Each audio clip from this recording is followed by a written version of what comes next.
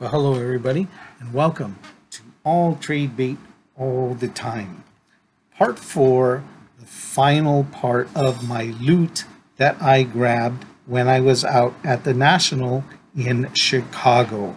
All right, so if you missed any of the previous, there are 3 previous videos. There's a part 1 that showed off my Brooklyn Dodgers. There's a part 2 that showed off my Johnny Padres collection, and 3 that showed the LA Dodgers. This final part 4 is going to show off the players that I got from other teams. All right, let's begin. Let's get right to it. Here we go. Quickly, I always collect Hammer and Hank, and it's hard to get Hank Aaron in good condition from his playing days at a good price, and that's what I managed to find at the National. So here's Hank Aaron in action, 72 tops. There you go, running the bases after a home run, and I was able to grab one more Hank Aaron.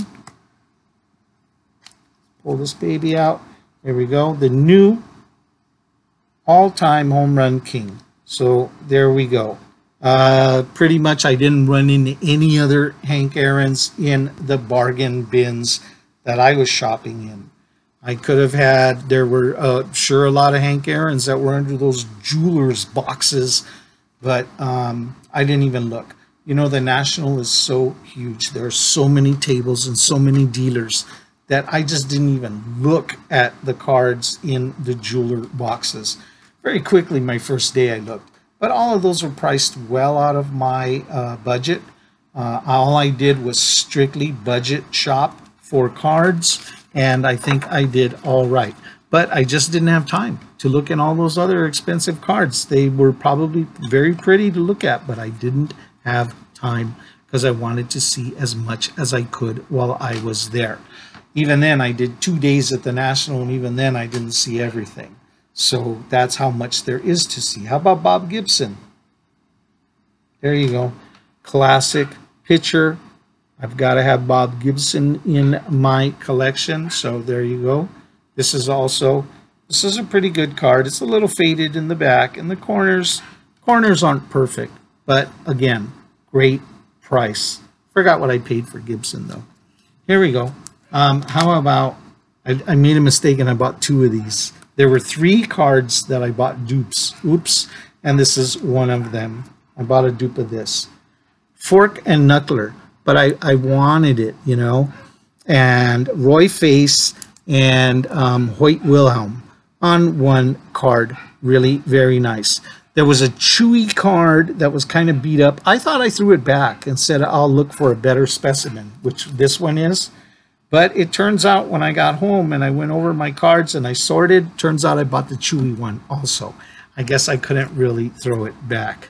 Here we go. Who else have we got? I'm a fan of these dual player cards because it's a good way to get a couple of great players and sometimes a couple of Hall of Famers on one inexpensive card. All right, so we got Nellie Fox and the Killer, Harmon Killebrew. There you go. So I like this card very much too. And one more team card that I grabbed.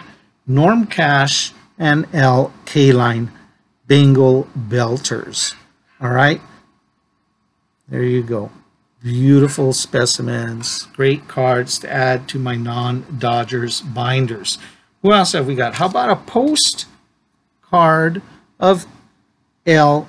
Kaline? This one's pretty chewy. It's missing the corner down here. It's a little beat up. The corners are a little beat up. But hey, LK line, I think maybe I paid $1 for this. And so what are you going to do? You're going to walk away from this? Somebody did walk away from it, probably. And when I came along, I jumped on it. Sold. Here we go. Let's see who else have we got.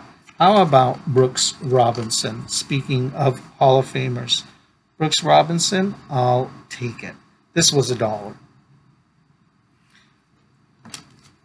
Nellie Fox.